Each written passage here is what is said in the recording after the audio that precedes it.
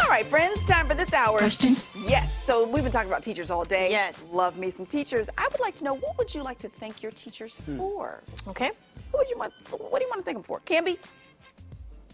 Specifically, Miss Anderson, I had her for 3 years, 4th, 5th, and 6th grade, and she really taught me to believe in myself because she believed in me. I like it. Lori, what about you? I'm thankful for all of the support and the encouragement from teachers growing up and being allowed to be creative. Something Yes. that a lot of kids don't have time to be anymore. So thanks, teachers. I know, right?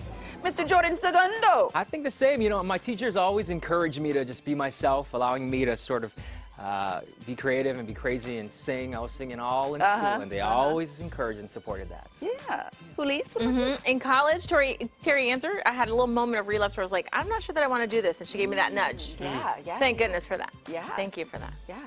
I like to thank my teachers for my love of reading, because I think that changed everything about my life. Yeah. Being able to read.